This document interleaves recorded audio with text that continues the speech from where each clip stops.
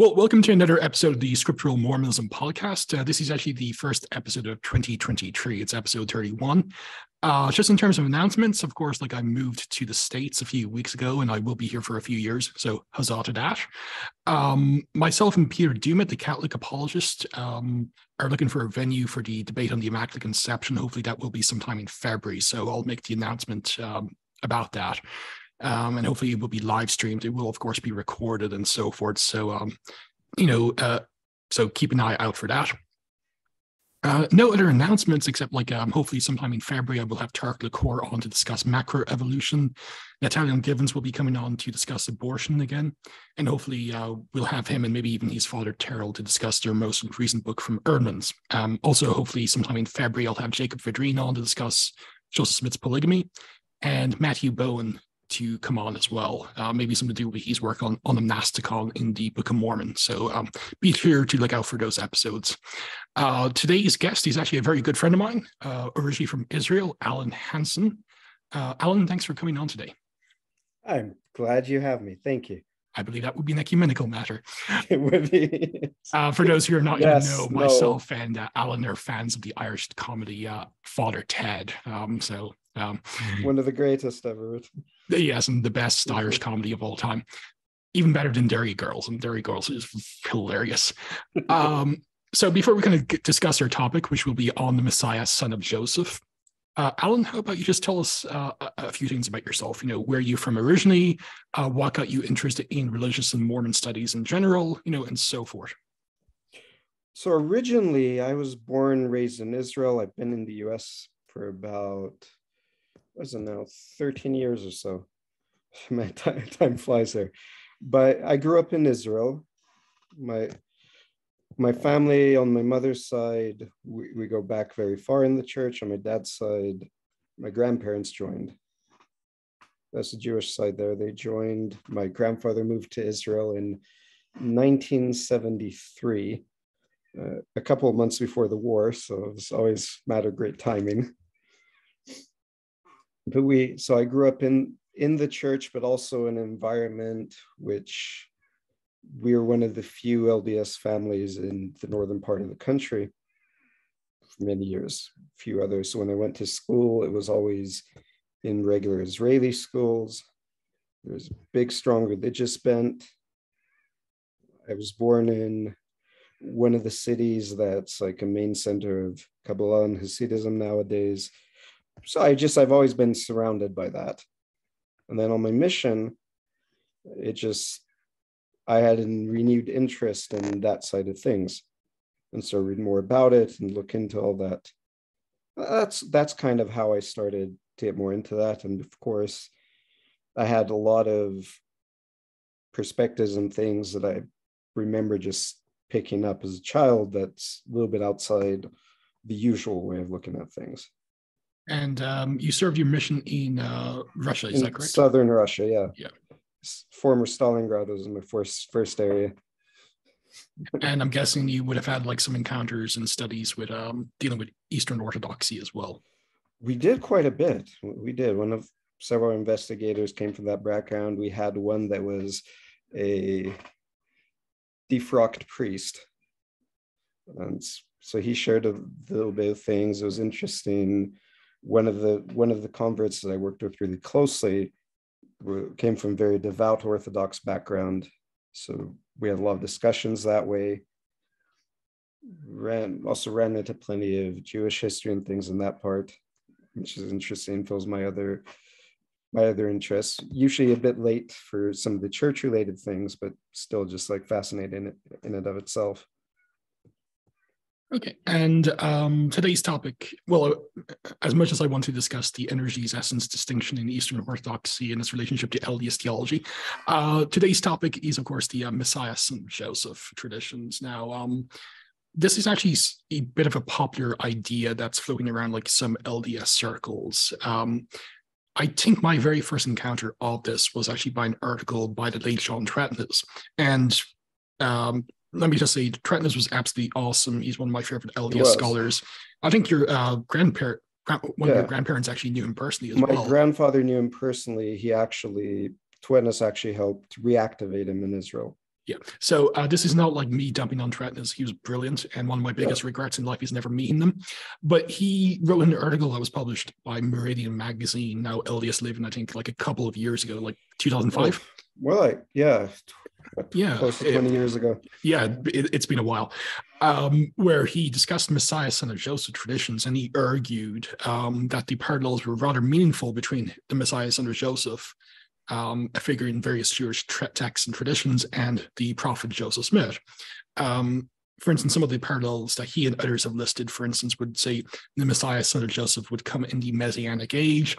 There would be calamities associated with his birth. Some would point to the meaning of Joseph, meaning to add or to increase. How God will send his prophet and anointed king. Your parallel in Joseph being crowned king of the world in the Council of 50 and being the ruler of Israel, dying in battle and being a military general. Joseph, of course, was a general in the Nauvoo Legion, and of course, he was killed in Carthage jail. Some would point to like he claimed that Isaiah 11 would be fulfilled through the instrumentality of the Messiah, son of Joseph, and how he would be an instrument to restore true worship to Israel. And because of these and other parallels, the Messiah, son of Joseph, was actually a prophecy or a prediction of Joseph Smith, or something that was fulfilled in the person of Joseph Smith and his mission. Now, I remember like first coming across this, and because it was from Tretnos, it's like, holy crap, this is awesome. In it, I kind of got like really excited because of this. But over the years, I've actually read some books and articles on the Messiah ben Joseph traditions. And I know you've done a lot of work on the original languages yourself, and kind of found it to be sometimes a bit of a stretch. And if one wants to claim it was fulfilled by Joseph Smith, you have to do a lot of nuancing. So hopefully this podcast episode will be a bit of a corrective to like an overemphasis on these traditions, maybe a misunderstanding of them. It should not be taken as like a stumping on, say, Tretnos or Clean Scouts, at least on this point. Right. Not at all. They did, each of them, Skousen, Truman Madsen, Tretnos, Matthew Brown, they all did a lot of tremendous work in getting us to treat ancient connections to our scriptures seriously. So we're not just stuck to like trying to argue it from 19th century perspective, but we've got grounds that we can take things seriously. So they did excellent work. Of course, any scholar who does any kind of work is going to have their blind spots and misinterpretations. Same thing, for example, I've got almost every book that Gershom Scholem ever wrote, who's the father of modern Kabbalah studies and Jewish mysticism. And he's got several of his former disciples that take a different line than him in many ways. And a lot of what he's argued has had to be adjusted in many ways, which is, it's the nature of making discoveries. Yeah, I'm glad you said that. It's like, this is not an attack on them. It's like, we just would both agree that they kind of went a little beyond what the evidence would allow. So right. And a lot of it boils down to not spending very much time in the sources. Tretnos and Matthew Brown have probably done the most work in that from an LDS side, and Tretnos more than Brown, but they both just relied on a small corpus of texts. Tretnos not so much, he had better access to Hebrew, but they just relied on a very small number of texts and a couple of secondary studies in many cases. And I want to take time like together with you and just go a little bit more into what the context of this is, like what it means as a Jewish tradition before we try to just treat it like kind of Frankenstein theology. Just take a bit from here, a bit from there, and attach it together. So it works. Now, how I kind of came to this, I mean, I remember in my early childhood, the Lubavitch Rebbe had just passed away, and some of his followers, not all of them, his followers kind of split on this point, but several of them thought that he was the Messiah and that God took him up into hiding and occlusion until it was time to bring him back and redeem the world. So we had, in the town where I grew up, there are lots of banners, people I met that were proclaiming him as a Messiah. So that's kind of how I first encountered that. Of course, it wasn't until many years later. I remember hearing Truman Madsen in his Joseph Smith lectures mentioning it. And then later on, when I moved to the US, I started looking a little bit more in depth, actually looking at some of the sources. Okay, so maybe in today's episode, we can actually discuss what these sources are and what they actually do tell us, and maybe we can actually evaluate the accuracy of how traditionally they've been used by LDS, and we can actually maybe propose ways it could be nuanced by LDS as well. Absolutely. So what do you think are the most important sources, especially the primary sources for Messiah, son of Joseph related traditions?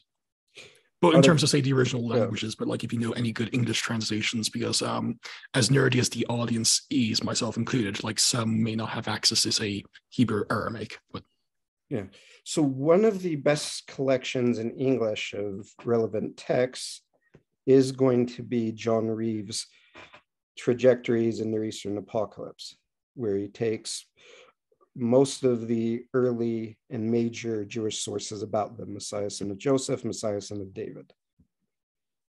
He has a website where he has his translations.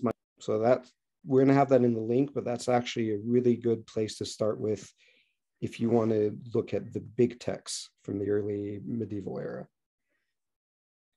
Head and shoulders over all of these is the book of Zerubbabel.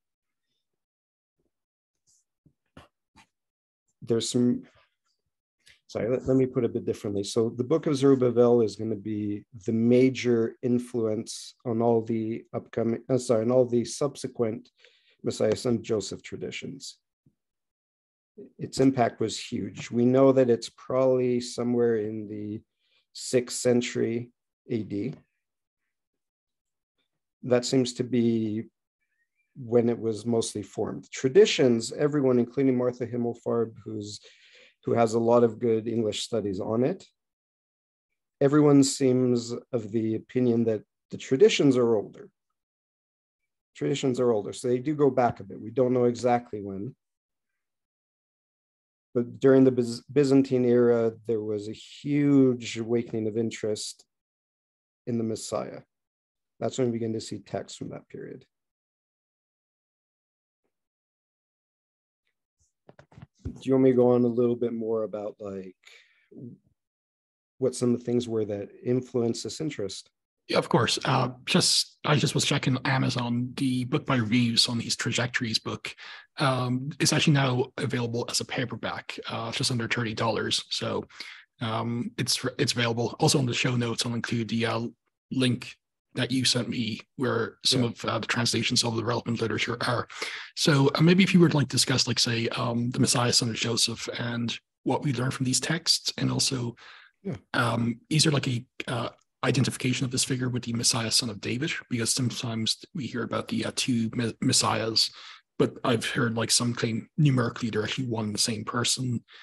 So if you want to like discuss that and any other topics you wish. Absolutely.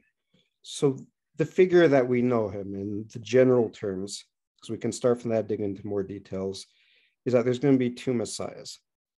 One is going to be the Davidic king, the one who reigns over the world and helps complete redemption.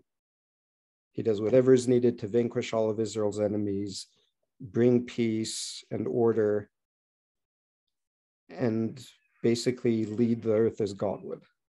So that's a Messiah, son of David.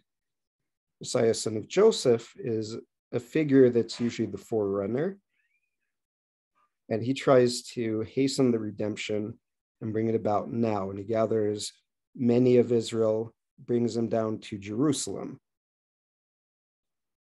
And then he vanquishes a lot of the enemies, slaughters them, and usually reinstitutes temple worship until a stronger enemy comes and kills him. Messiah, son of David, usually comes back and resurrects him, and then proceeds to vanquish all the enemies in complete redemption.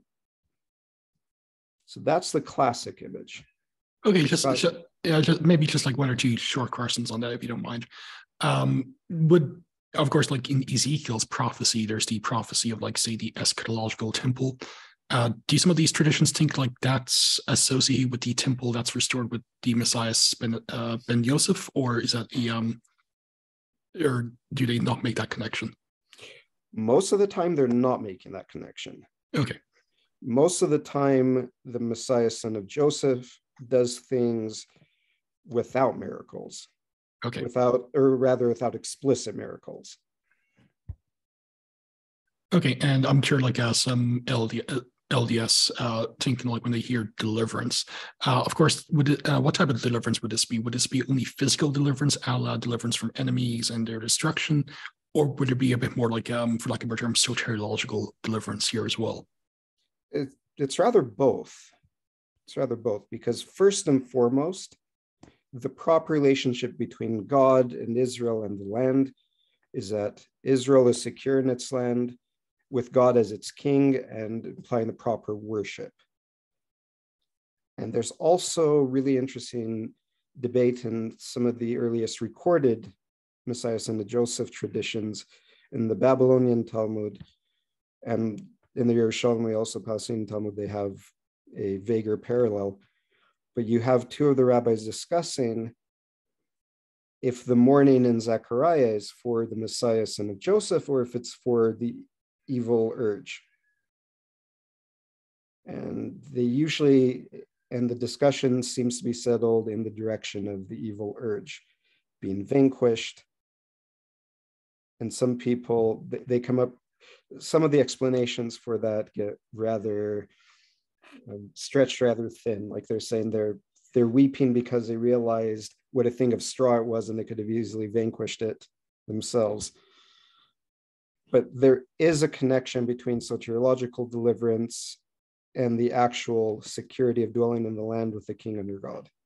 Yeah, that's fine, because like some think like, well, the Jews had no idea of like soteriological deliverance, and some of course will think like deliverance was only purely soteriological, but here it's both hands. You make sure it's physical first, and then like that allows for the soteriological, i.e., temple worship and true worship, to be protected and reinstituted. Right.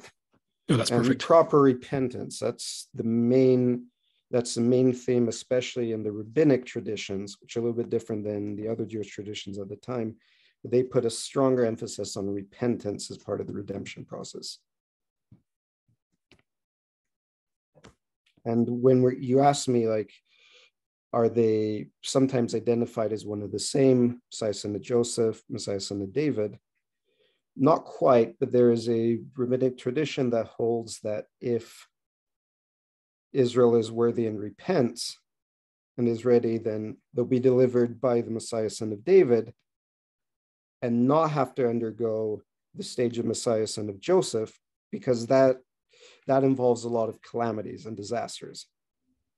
So, and maybe this is just the open taste in me, but so would it be fair to say from your knowledge of the sources that that was a real contingency? It wasn't like, say, Messiah ben Yosef and then Messiah ben David. That would be like very deterministic, instead it would be, that's a possible contingency, but only Messiah ben David if you're nice and repentant. That was a real contingency as well. Yes, with the Jewish tradition, the rabbinic strand emphasized repentance. The more apocalyptic strand was very deterministic. And you see that in Qumran, yeah. Yeah, and you see that throughout, like basically throughout the centuries, but also really strong in the time of the Babylonian Talmud and things. So just the Byzantine era before the rise of Islam is, you see traces of a debate between deterministic views of history and between more contingent repentant ones. And then Islam comes in and throws a wrench into the whole schema of the kingdoms of Christianity in Persia, because they bring up a third force that hadn't been discussed earlier. Okay, and even today in 2023, even in LDS circles, that the old contingency determinism thing is still debated. Yeah. But okay, so that's some of the aspects of the Messiah ben Yosef. What are some of the other beliefs about what he would do and who he would, not necessarily like the identity of who he was, but like his purpose and the telos basically of the Messiah ben Yosef? So his telos, and we don't really know if this is prescriptive or descriptive in what they believed, as if this is things he must do, but generally we see him gathering Israel to him, redeeming Jerusalem by force, vanquishing their enemies, restoring temple worship, and ruling over Israel to keep them righteous on the right path. That's his main purpose. Later on, in the later medieval Jewish mysticism, he becomes very spiritualized. And he's there to vanquish metaphysical forces of evil. I'll explain that a bit later, but that's his main combat, is not against flesh and blood enemies anymore, like he is in the earlier sources, but he fights forces of evil and is meant to bring about the perfect restoration and repair of the world for the Messiah, son of David, to come in. And would these like forces of evil, would this be just like general vague good versus evil, moral versus immoral, or would it be like in a more supernatural realm, like say demons and Satan? They're all the same. You've got in Jewish mysticism an idea that develops of husks, like just different forces of evil that come over and just basically encrust the good and prevent it from shining through and doing what it needs to. And these husks of evil, they're both demonic forces, they're general wickedness, and just things that have gone wrong. And when it comes to, say, the Messiah ben Joseph vanquishing the Yetzer Hara, or the evil inclination, the evil impulse that you mentioned previously, would that be both before and after spiritualization of the traditions? So in the earlier parts I mentioned earlier, he doesn't do that. It's just, I'm saying it's mentioned in the same discussion of what the Messianic era is like, basically, is the implication. But Fair enough. Doesn't actually have a role doing that. Okay. So it's more like an effect of he's coming as opposed to something he actually, as an instrument, perpetrates. That's interesting. And of course, like he's depicted as being a military leader and a general. Is this before or after his resurrection? Because I've heard like from some who claim, well, the Messiah ben Joseph would be this military leader who would vanquish his enemies. But I remember, like, I think it was you when you were interacting with Matt Brown a couple of years ago said this was only after his resurrection. So is there like an ambiguity as to the traditions about the chronology of this, or is that pretty much settled in terms of the text? So the one I had in mind, if I recall correctly, was the Book of Zerubbabel, which implies his military leadership before his death and resurrection, but it gives the active military role to Hephzibah, the mother of the Messiah. You'll be interested in this because, as several people have argued, including Martha Himmelfarb, this is likely just an adaptation of Byzantine Mariology, where they'd carry her banners into battle with them and many things like that. So she has an active role in there. Then she drops out the tradition almost entirely, except for a couple of medieval sources. But that's why in that particular book, the Messiah, son of Joseph, doesn't do most of the military work until after his resurrection. Okay, that's interesting. Any other traditions or ideas about the Messiah ben Joseph that you think would be noteworthy from the various texts and traditions? I want to talk about some of the later stuff a little bit later chronologically, and I'll save there's a really interesting tidbit about the year Joseph was born. Okay. We'll go into that when we discuss like how you could possibly see him as fulfilling that role. Sure, but so whatever you want to discuss next, I'll let you do that. Absolutely. No, one of the easiest places to start is the Book of Zerubbabel because it's the most developed early source that we have. and it influences pretty much everything that comes after. Prior to that, we've got like multiplicity of messiahs that we know from Qumran and other places. David Mitchell has tried very hard to push the Messiah ben Joseph all the way back to the Bible.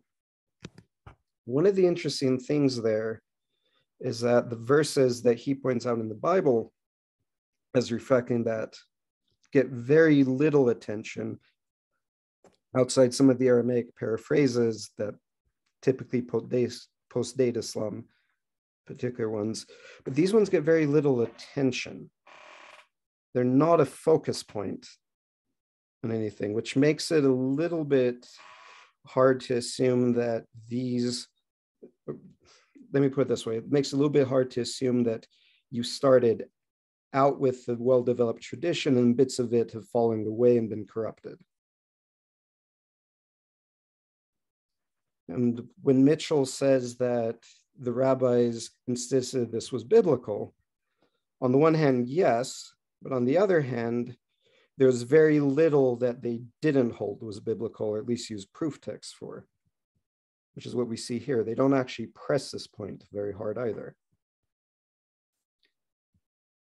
Martha Himmelfarb and others hold that you've got these traditions that existed long before Zerubbabel, and then just get shaped into what we see in that book. But before we talk about the actual traditions, I think it's really worth talking about the social context of these, what the tradition meant to the people who were living it and encountering it.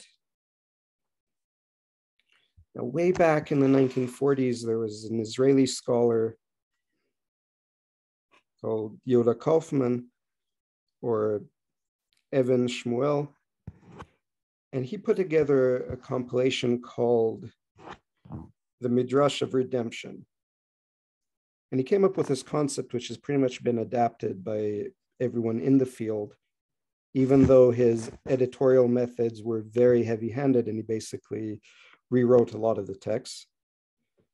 But he noticed that many of these apocalypses, as we call them, they all share a common theme, which is consolation for the trials that Israel is undergoing and the hope of redemption, that God will send someone that will help vanquish the enemies and restore what needs to be restored as far as worship goes. At this time, the majority of Jews in the world lived under one of two empires, the Byzantine Empire and the Sasanian Empire in Persia. And in the Byzantine Empire, they were often persecuted, like heavily fined, beaten, killed, worship was prevented. Many of the restrictions that Islam put on the Christian and Jewish minorities were actually taken over from the Byzantine Empire on how they treated Jews.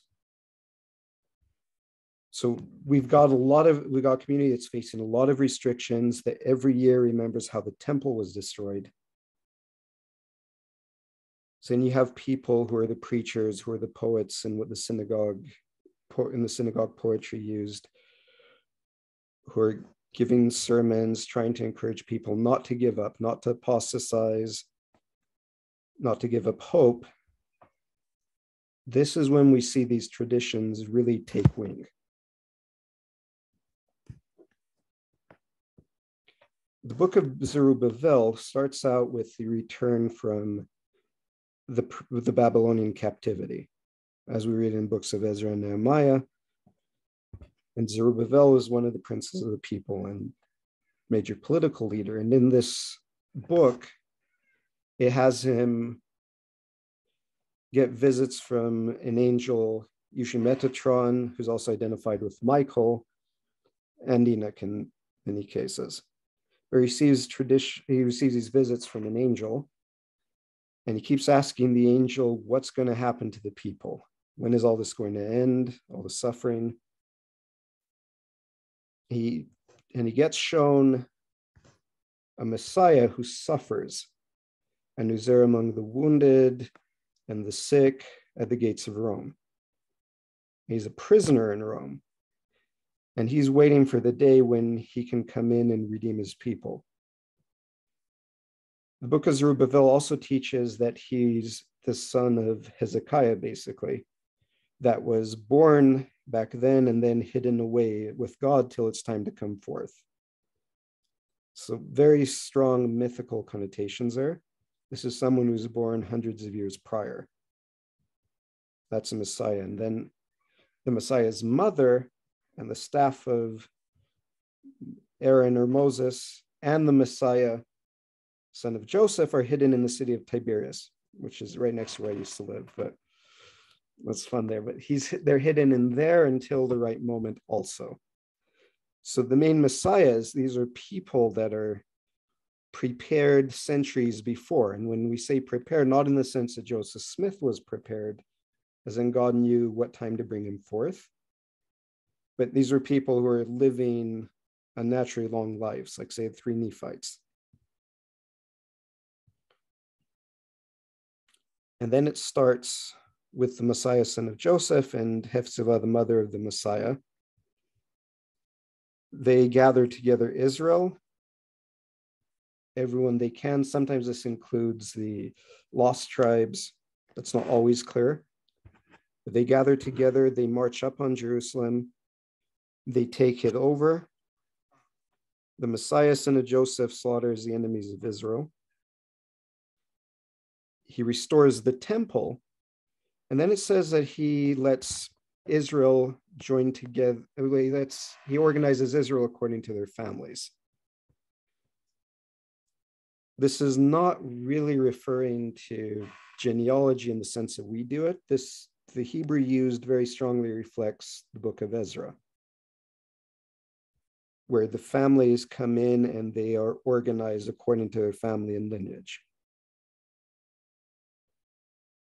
The Messiah himself is named, the son of Joseph is named Nehemiah, son of Hushiel. So Nehemiah, just same as we see in the Bible, same name. And Hushiel means Lord hasten. So it's just hinting at his role there. So he does that. He brings peace. In the book of Zerubbabel, he rules for 40 years in peace. The mother of the Messiah fights off some of the enemies. But then too many of the enemies gather. In some accounts, it's the Persian king. In some accounts, it's Armilus. I'll explain who that is. But you have a very powerful enemy that comes, fights the Messiah, and slays him. I think there's a problem with your... Oh.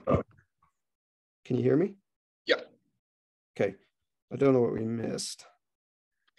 Oh, you were just mentioning the mother of this Messiah, and then they kind of went solid. Okay, yes. So mother of the Messiah fights several of the battles. She'll have a more active role after the Messiah's death, but they fight some of the battles. They have peace for 40 years. Then the enemies of Israel, they get too strong. In some accounts, it's the Persians. And in some accounts, it's Armilus. I'll explain who that is, but it's an Antichrist-like figure. One of the representatives of evil. They come and they slay the Messiah, and then they try to destroy the rest of Israel. The mother of the Messiah of David preserves the lives of many of them, fights them off, until about 40 days later, the Messiah of David appears with Elijah. Then they resurrect the Messiah, son of Joseph. The Messiah of David destroys his enemies with the breath of his mouth.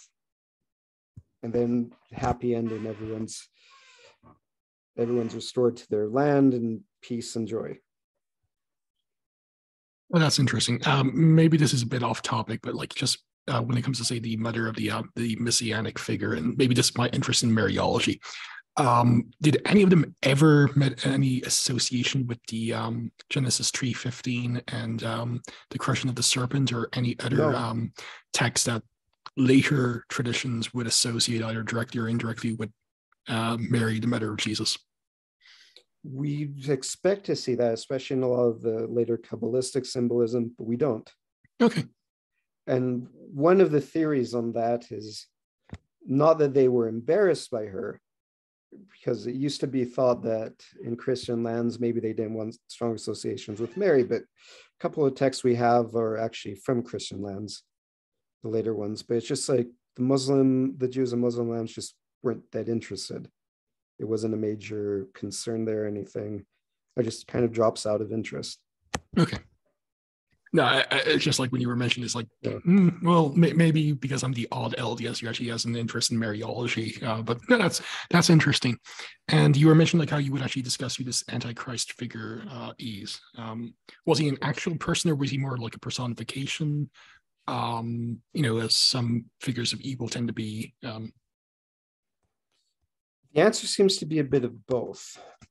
Several people, like Hillel Neumann, there's some other studies in the 70s, have argued that we shouldn't historicize everything. We don't need to see everything as in apocalyptic as a prophecy after the fact, because a lot of times we're dealing with typologies that existed earlier, and we can see traces of where that develops. So it's a mistake to always assume that these are straight up historic retellings in the mythic guise. So in this case, would it be like fair, like say in the Book of Revelation, to give like a Christian example to like the audience, like there's the dragon and there's the beast, but that's not necessarily like one-to-one corresponding to a certain future individual. It could be like say a corporate entity, or it could be a personification of the forces of evil. Maybe that's something that's going on here. Exactly. Because we do have moments where this Armillus is identified with likely Heraclitus and the Byzantine emperors, especially who were fighting the Persians and pressing Jews at the time. But as it's been shown, the etymology is probably from Greek for the destroyer of nations. So we've got something that's a destroyer of nations and gets associated with Romulus, the founder of Rome, and Rome is associated with Christianity and Edom or Idumea. And that gets associated with Balaam in the book of Numbers. So we've got all these associations coming forth into one person who takes over a lot of the traditions of the Antichrist in early Christian apocalypses, and Dajjal, the horned one, in Muslim apocalypses that drew from the same traditions. So this force, it has historic antecedents there, but it's mostly a personification of, in this case, an entire religion and empire. And there's a lot of spots where this is a pretty strong anti-Christian parody, because this Armillus is described in monstrous terms. He's giant, his issues going on with his eyes, with feet sometimes, and he's the spawn of Satan and a beautiful stone statue of a woman, of a maiden woman, as it's called. So very strong anti-Christian polemic going on there. So it would be fair to say he was not the Messiah, but he was a very naughty boy. For those of you who are wondering, that's from the Life of Brian, which is the best movie of all time. But yeah, I'm sorry, I just had to throw in one Life of Brian reference. Yeah, I'm glad you did. Yeah. So the Messiah, son of Joseph, in the strongest early tradition that we have, is basically fighting against a personification of Rome and Christianity. So not too dissimilar to like say how many interpreters like Bauckham think like the Book of Revelation, the dragon is actually a personification of Rome and so forth. It would not be too dissimilar to that idea. It's very similar to that. Yeah. These are different interpretations of the same basic idea, that Rome, and especially in later Judaism, Christianity associated with Rome, are the personification of evil. And later on in Kabbalah, that becomes more and more spiritualized also. That's interesting. So Anything else you want to discuss about the more historical interpretations in Messiah ben Joseph, or do you want to move on to maybe like the later spiritualization of the traditions? So just a little bit more about the historical ones. I mentioned earlier that Islam threw a wrench into the whole historical schema of redemption, because you're supposed to have two different kingdoms that are fighting, and the third one comes up.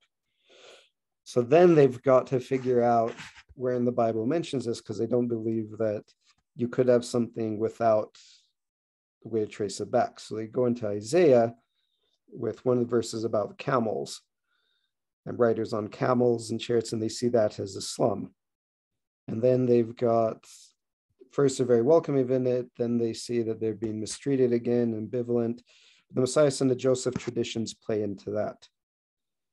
And he gets discussed fairly often. Well, I mean, fairly often. We still have a limited number of texts. But during the medieval era, when Kabbalah becomes more of a thing, there's a strong spiritualization of everything. Because basically in Kabbalah, everything is a symbol that corresponds with something else. So for example, when you have Noah's Ark, that's a symbol, for example, the creation of the world or other things. And you have Noah and his three sons coming out, and they all represent forces in the godhood above. And one of the big ideas in the Kabbalah is that things have gone out of whack on earth. And what happens wrong on earth happens wrong in heaven. So we have a broken world. The exile of Israel is the exile of God's presence from the earth and from God himself. And they treat it in terms like a husband and wife separated. So a lot of the Kabbalistic rituals are about bringing God and his presence in Israel back together and reuniting them. And redemption becomes a matter of redeeming sparks of divine light that have sunk into everything in creation. And so it's sunk in these mud, in these husks. And in the early stages of Kabbalah, we actually find an interesting thing with Abulafia in the 13th century, who sees the Messiah, son of Joseph, as representing Christianity, and himself is the transmigrated soul of David. And that's his struggle with Christianity, is bringing them, reuniting them, and getting them to stop fighting against Israel. The whole transmigration, for those maybe wondering, that would be like a form of reincarnation, or maybe multiple mortal probations within fundamentalist Mormon context. Would that be a fair parallel of sorts? It is. It is a fair parallel. Basically, there's a soul, and the soul has different parts to it. It's made up of many different parts. And these can go, either the whole soul or parts of it can be reincarnated in different people, even in the same lifetime sometimes. This becomes a major cornerstone of later Jewish mysticism. This idea that there's souls that have transmigrated not only into people, but into trees and animals and stones and everything. So every act that you do, you're saying the right prayer, you have the right contemplative intention about God, you're helping redeem the soul from the filth it's in.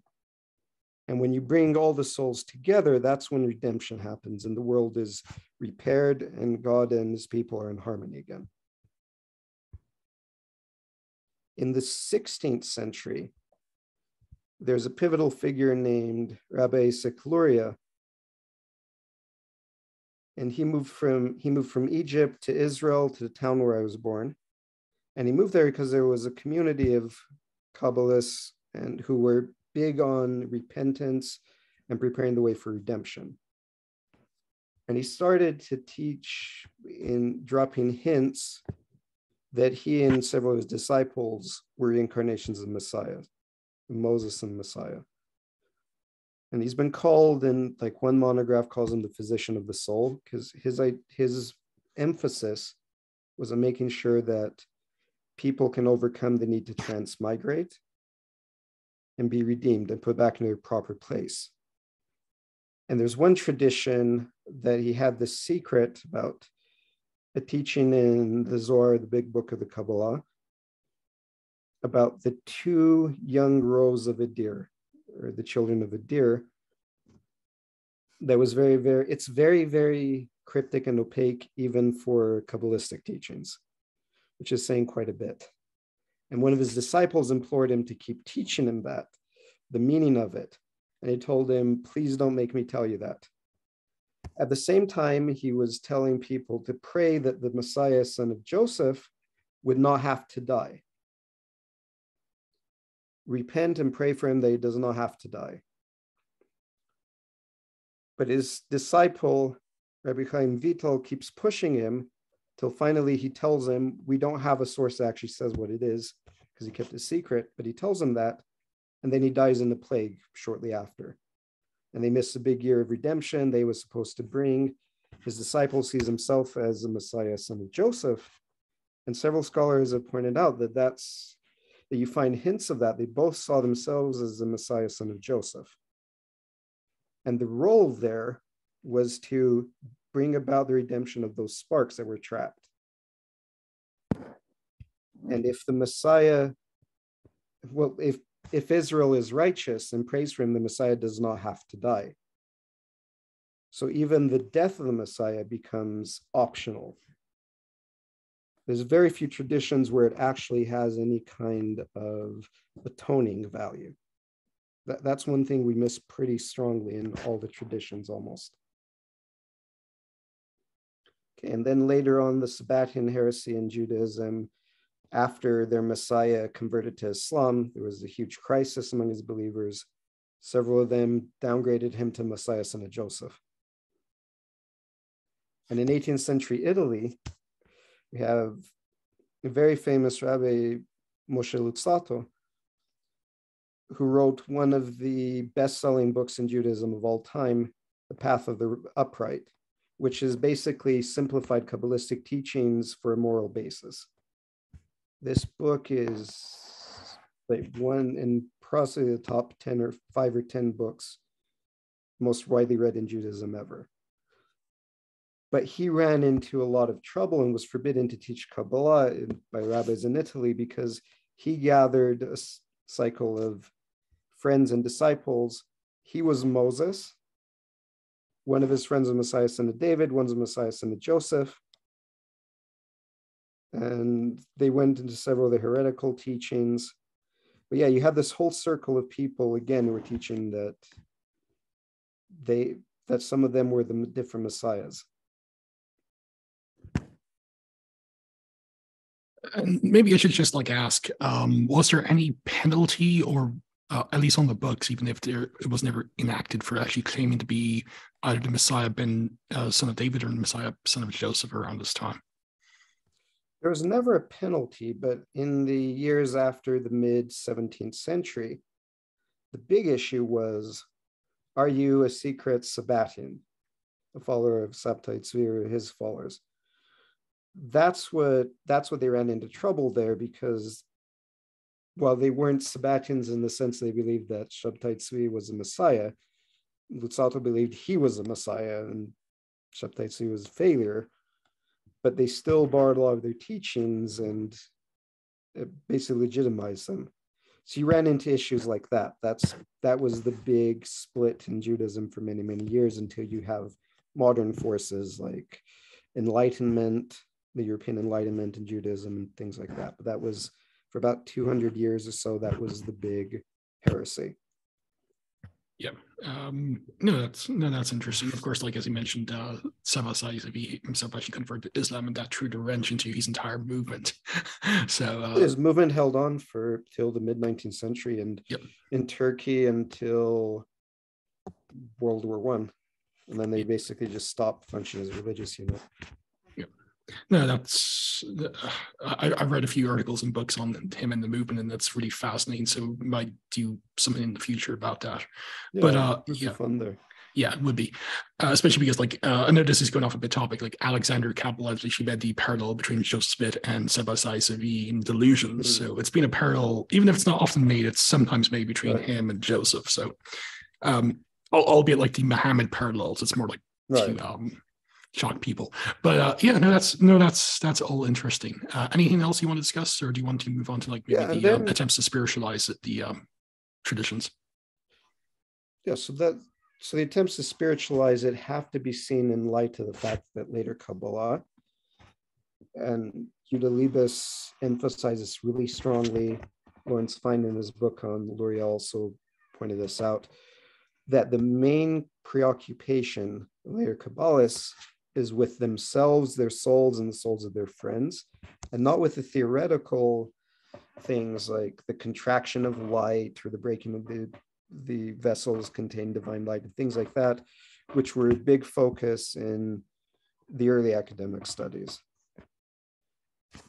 The theoretical was not their main concern. Their main concern was purifying their souls and redeeming the sparks in the world. So you could end the transmigration and have the redemption happen that way. And they actually inverted the order, because generally the Messiah, son of David, would come in and complete things. You didn't have to have the world perfect for him, but they believed you have to prepare it so redemption can happen naturally. So the Messiah, son of Joseph traditions figured very strongly into this. And they started adapting it to other characters. For example, Luzzatto teaches that the Messiah, son of Joseph, is the soul of Cain. Cain and Abel was the right side, which is the better, pure side in Kabbalistic metaphysics and cosmogony. So he was a physical representation of the right side. Abel was a physical representation of the left side, which is closer to the forces of evil. But they were supposed to work together and undo Adam's sin, repair the world. But then Cain slew Abel. He was transmigrated later in Jeroboam. And Jeroboam should have been the Messiah who reunited the kingdoms, but he fell with the sin of the golden calves. Well, and as we know, like Cain's soul was actually transmigrating not to Jeroboam, but to Bigfoot. Yeah. Yes. And when I lived in Logan, so many people claimed to see not Bigfoot, but Cain. Yeah. But it would work with Jeroboam because, of course, like the golden calf incident in Exodus 32 and 33 and was like the greatest sin, and basically just had to beg God not to like since Adam. Yeah. Right, because that's when they should have restored everything together. And then he's transmigrated as Shabtai Tzvi, and he's transmigrated again. And so it keeps happening like that. So the Messiah of Joseph attracts the forces of evil who try to overwhelm him. And he oftentimes fails. And this is actually, to bring back to an earlier point, this is really important to note. Ephraim Urbach, one of the premier scholars of the 20th century in rabbinics, pointed out the Messiah, son of Joseph, fails at redemption. He never actually brings about the redemption. He tries and fails. Messiah, son of Joseph, has to come in and complete that. So in the Kabbalah, the later one, they're worried the people who saw themselves as a Messiah, son of Joseph, were worried about repairing their souls or the ones around them who they saw as that. So they wouldn't have to fail another test and can bring about the redemption. So that became the main focus. And about a decade ago, I presented a paper at one of the Mormon scholars conferences where I looked at someone who was born same year as Joseph Smith. This was a Hasidic rabbi named Rabbi Isaac of Komarno, which is in Western Ukraine. And he saw himself as a Messiah, son of Joseph, and he was born a month after Joseph Smith. And he was convinced that he was a Messiah, son of Joseph, in part because the numerical value of the year he was born adds up to the value of Messiah, son of Joseph. And so I go more into that in my paper a little bit on his self-conception of himself. But again, he saw his role as repairing the broken world to prepare it for the Messiah, son of David. What I'll do is I'll include a link to your academia.edu page where your paper on that is provided. But maybe for some people who may not know the different branches of Judaism and Jewish thought, could you maybe give in a sentence or two Hasidism and how that differs from the normal Judaism one will encounter, if you will? So in the 18th century, you had a lot of mystics around who held to very complicated rituals for purification that are rooted in the 16th century that I mentioned with Rabbi Luria that the normal person couldn't attain to. Lots of fasting, lots of praying all night. And this was the Hasidic movement was a pietist movement.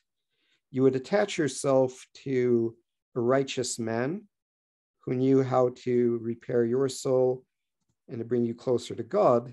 He served as a conduit. He brought down God's blessings down to the people below, brought the present people up to God. And so people would attach themselves to one of these tzaddiks, as they're called, or righteous men. And that's the Hasidic movement, and they took a lot of the devotion and simplified it. Rabbi Isaac that I mentioned was one of the more scholastic-minded individuals in the movement. That's why he had a smaller following, but he was devoted to more of the theoretical Kabbalistic side, so the popular devotion. And the reason why he focused on that was he considered himself the Messiah, son of Joseph. And one thing I forgot to mention, that by Lusato's time, it's considered that the Messiah, son of Joseph, reveals divine secrets. You don't have any word of teaching of the Messiah, son of Joseph, prior to the late Middle Ages. That's not one of his roles, is restoring scripture or anything like that. Is there any discussion as to the contents of these secret teachings? There is. If we're talking Isaac Luria, we have hints at it, which is mentioned quite a bit. And we can kind of reconstruct what was going on based on what we know of their life. With Luzzatto, we have a lot of his teachings that were hidden. He wasn't allowed to publish them. But we know, for example, that everything he did, he saw in messianic terms. He saw himself as the transmigration of Moses.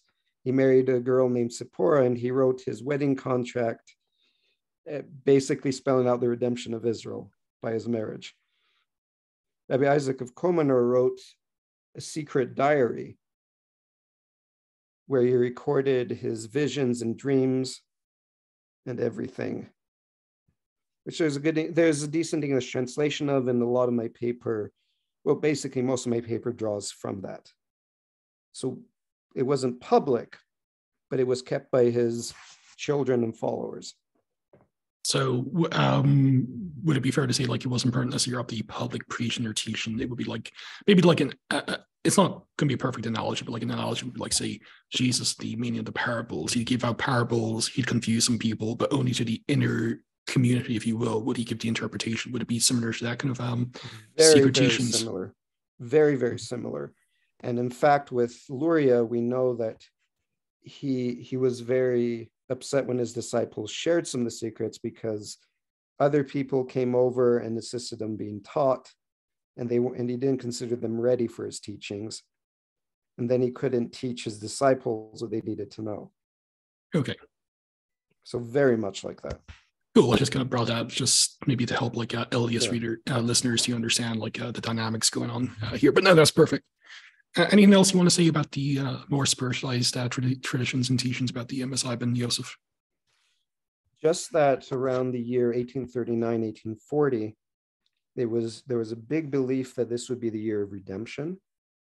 And so a lot of people started moving to the land of Israel and preparing for that and trying to bring the Messiah about. And one of the books that comes out of that period, I mean, its transmission history is complicated, and it's got a lot of later teachings at the start of the 20th century. but some of it dates as far back as the 18th. And it really develops a very complex theory of the Messiah, of multiple Messiahs, son of Joseph, and things that relate there. So you have this constant development until about the 20th century. And that goes away for a while until 1967 with the 6-Day War. That book that only a few people knew about, they called The Voice of the Turtle Dove, gets published. And it's about the steps to redemption and the Messiah, son of Joseph. So that enjoyed a brief resurgence in the 60s and 70s. You can still find traces of that today in settler movement in Israel, places like that. Oh, that's fascinating. You want to move on to, like, say, the Messiah ben Joseph and also Joseph Smith? Yeah, why don't we do that? Yeah, okay. So to go back to like what we were saying, like there's been some very intelligent LDS scholars and apologists who have tried to argue that based on... Oh, sorry, I think your audio cut out. Yeah. Can you hear me now? Yes.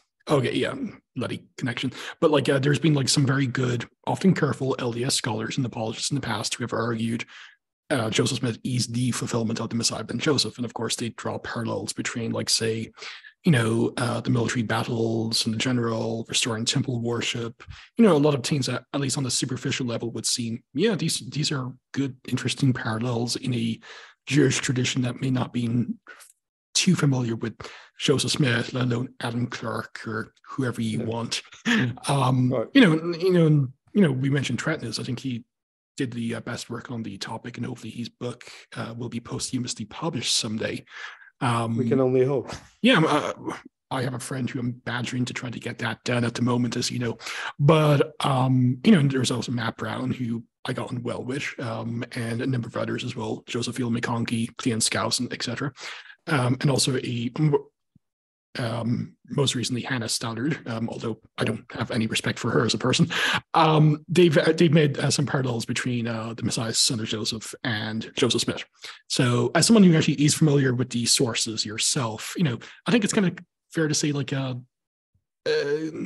it's not as clear cut as like Trentonus and others. So no, my question to you is, like, I don't want to be categorical about it. Sure. I don't want to be categorical. I think you can make it work if you really wanted to by spending time in the sources. Sure. So, like, as we're both believing Latter-day Saints, if I were to ask you, like, Alan, is there any way to actually meaningfully, in an exegetically sound manner, to argue, even if you have the nuanced things, that Joseph Smith could be a candidate for the fulfillment of the Messiah ben Joseph? How would you go about it? Do you think it could be salvaged in an exegetically sound manner? Do you think it would have to be nuanced? How would you go about it?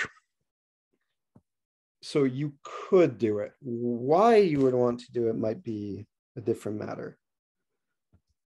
I do also want to note again that none of this is meant to take away from Joseph's role as a prophet. But I have strong testimony that he's a prophet of restoration. He is authoritative, and prophets down to today have the authority, same line through him. This is by no means meant to say anything against Joseph or that, because this also wasn't any of his perception. Yeah, it should be fair. A construct that modern scholars in the church have noticed and are trying to fit him into. Yeah, it should be known, like, Joseph, whether or not he's the fulfillment of the Messiah ben Joseph, that's not contingent upon he's been a prophet of God. Like, the analogy I often use, and it's kind of got me into trouble, is like, where not the Book of Mormon is like inspired scripture is not dependent upon whether it's the literal fulfillment of, say, Isaiah 39 or Ezekiel 37. Right. Yeah, it's just, that's the thing. We're not talking about Joseph not being a prophet or anything. It doesn't hinge on this at all.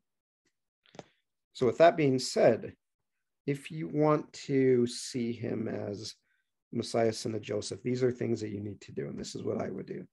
First, you got to track down every text you can find. If you speak more than just English, all the better. Hebrew is a must if you're trying to get seriously into that. French can help. I don't have French, but a couple of the sources were published that way. German, of course. But essentially, Hebrew is the main language, Hebrew and Aramaic. You need those two. You need to look at the texts. You've got to take them and see what they're saying and at what point. So if I were looking for Joseph Smith in this, I wouldn't go for a parallel like Joseph Smith was in the Nauvoo Legion, therefore he was a warrior messiah like this, because he didn't do almost anything with the Nauvoo Legion. It was there. And you could say Book of Zerubbabel doesn't show him as an active military leader, sure, but that's your reading into the parallels more than you're reading out of them. Closer is Zion's camp, but that ended in failure for the intended purpose.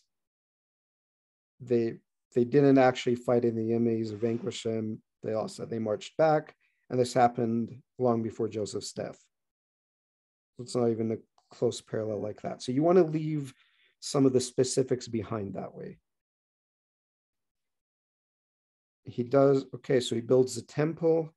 That's something you can put in. That can go in the pro box. With the pros and the cons, that can go in the pro box, fit him into that role. Gathering of Israel, you can spiritualize it. Because I know some people claim that bringing everyone British Isles was literal fulfillment. I'm not going to argue that one way or the other. Let's just say that we've got a strong spiritualized component of this. And of course, it being the British Isles, I just hope it's not literal. The British. Of course. Although those always seem to hinge on really bad linguistic parallels, like the Tuatha De Danann being children of Dan, and I mean, that's a whole different kettle of fish. I won't get sidetracked.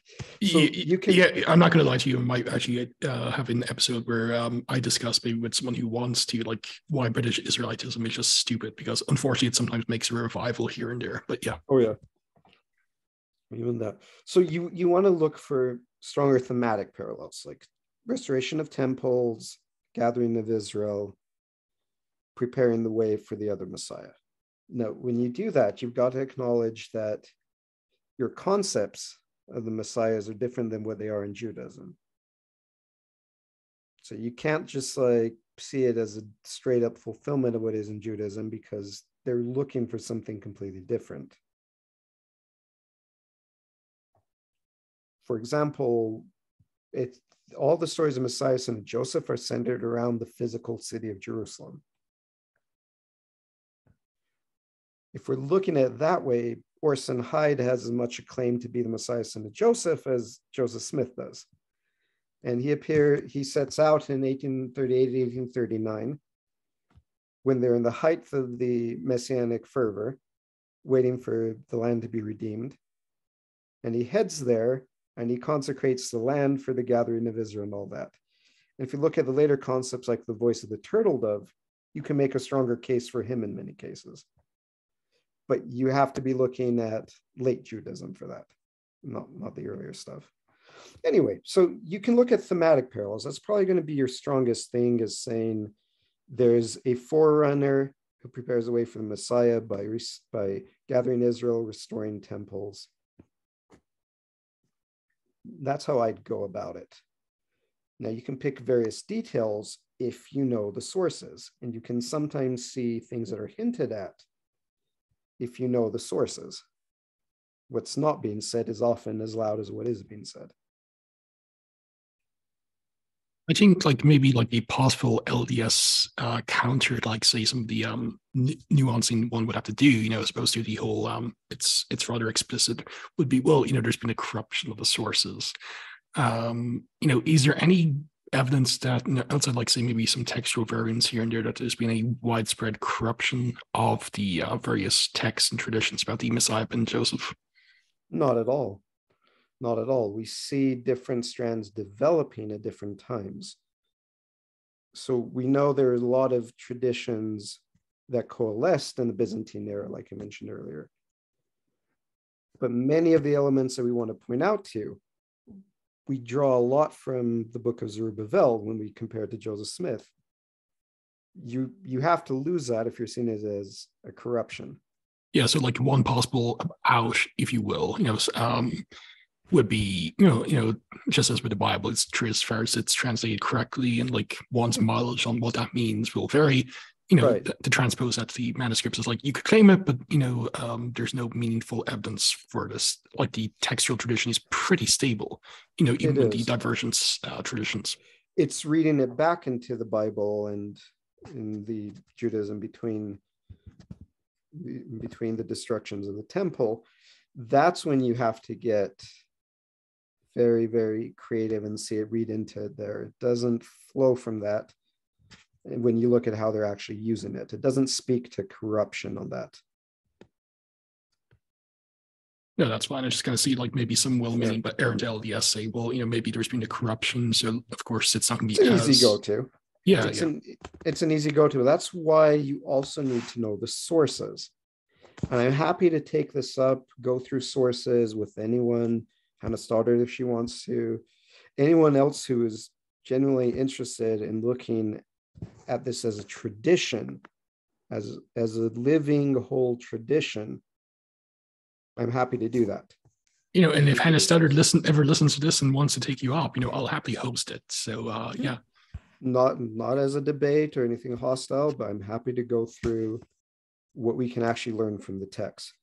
So here's how I would see it. If I wanted to treat this as a thematic parallel, not a fulfillment so much, we just say in Judaism, they don't view the Messiah as just one thing. They've got different roles for him. Part of these roles are very similar to roles that Joseph might be playing in the latter days. And we've got enough in Judaism of not corruption, but of spiritualizing, that you could justify some of those parallels a little bit better. Because if the Messiah, son of Joseph, is not having to fight flesh and blood enemies, then the issue of Joseph Smith not being a war leader as per se isn't a big one there.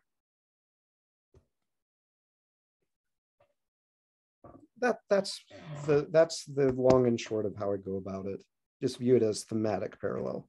Would there be any other thing that maybe a Latter-day Saint could meet on an exegetically sound level, maybe hold to, like maybe the year of his birth or some other thing that's been pointed to? The year of his birth, you could argue that that's significant. You certainly could, because he was born in the year associated with Messianic hope and preparing for the year of the turtle dove in 1839, 1840. He's born in the year with the numerical value of Messiah St. Joseph. So you could write that off as a coincidence, or you could say, well, maybe he's here to fill that role.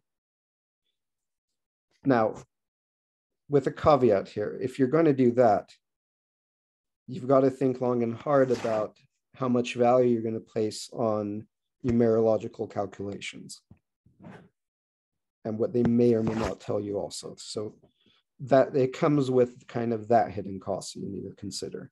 And I would also throw in one other hidden cost would be like it does smack of determinism. It does too. And of course, that would be incompatible with like the Latter-day Saint understanding, let's say, libertarian freedom. I often joke that most Latter-day Saints are functionally hardcore Calvinists when it comes to determinism. Yeah, I think that's pretty true of American Christianity in general. Yeah. It seems apologies to Tarek the Core if he listens to this. Yeah. No hard feeling, Tarek. It was ordained thus. But anyway, it's something we've got to just look long and hard about what the costs are with this that we're willing to take. You can view it as a spiritualized fulfillment in many ways.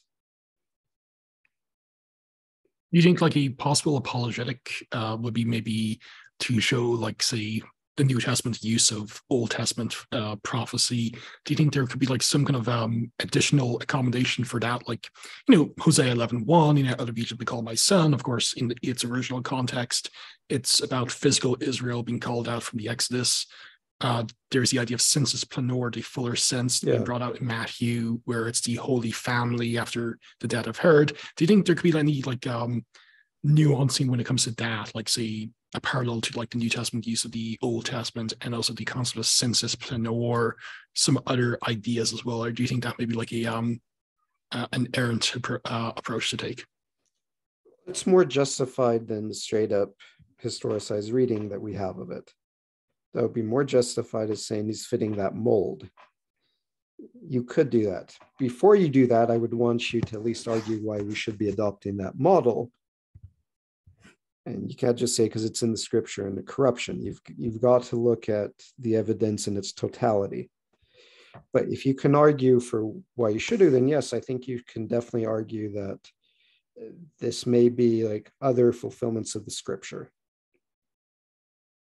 No, that's fine. I do see that, like maybe a better approach to take than some of the other approaches, but even then it would assume, like, say there's a multivalency to the original texts and maybe put it on the same level as like God breathed scripture and stuff like that. But you could. Yeah.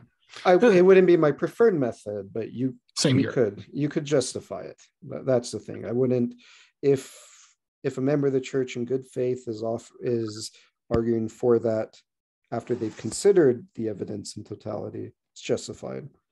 Oh, that's fine. But like even like say stepping outside, like say Joseph Smith, do you think that there's a value to like Latter-day Saints studying, even just for intellectual reasons, like the Messiah ben Joseph, and what do you think like the good stuff, again presenting for like Joseph Smith as the fulfillment purportedly that Latter-day Saints could get by studying this certain strand of Messianic thought?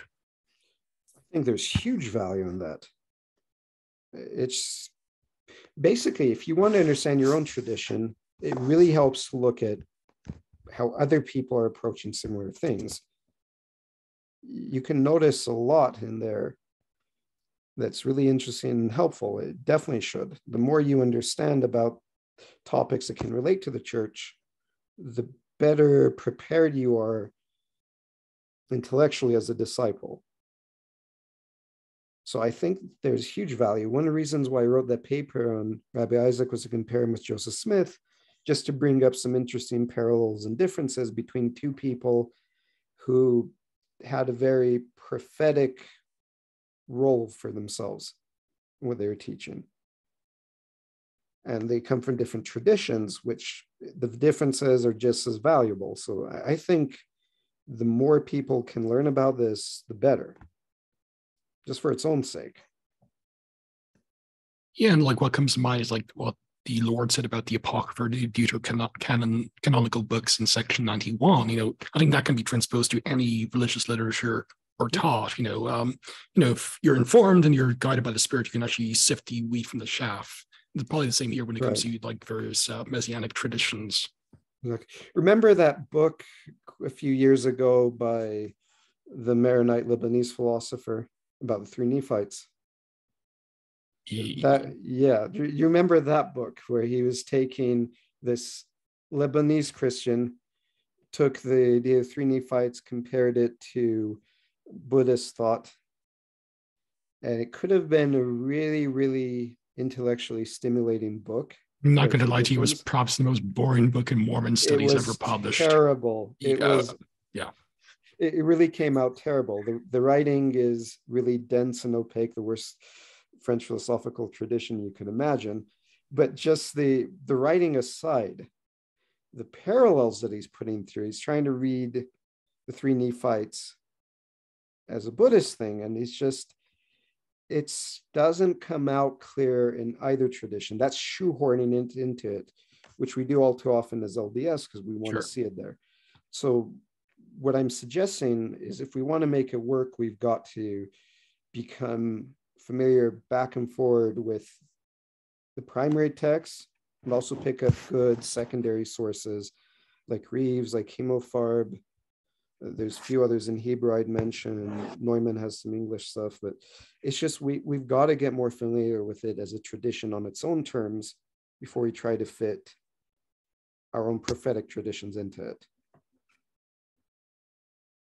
I agree. So, this has really been enlightening. Do you have anything else you want to share on this, or? Not at the moment. I'm happy to do follow-ups if people have questions or if they want to contact me directly. Yeah, in fact, like maybe like if some were hopefully they'll listen to it and they might have questions, like they want to like hit you up with maybe clarifications or maybe other book recommendations. What is the best way to actually contact you? You can reach me on Facebook. You can reach me on my email, and I'll send that to you right now. I should. you might have that. I'm happy to reach out that way. If you want a phone call, we can arrange that. But yeah, either method really does work. So let me send that to you again, so you could put that in there. Anyone who'd like to go through even just a close reading of the text, because I had to simplify down a lot of things. There's a lot of connections to other texts and sometimes Bible verses and things that we've had to leave out.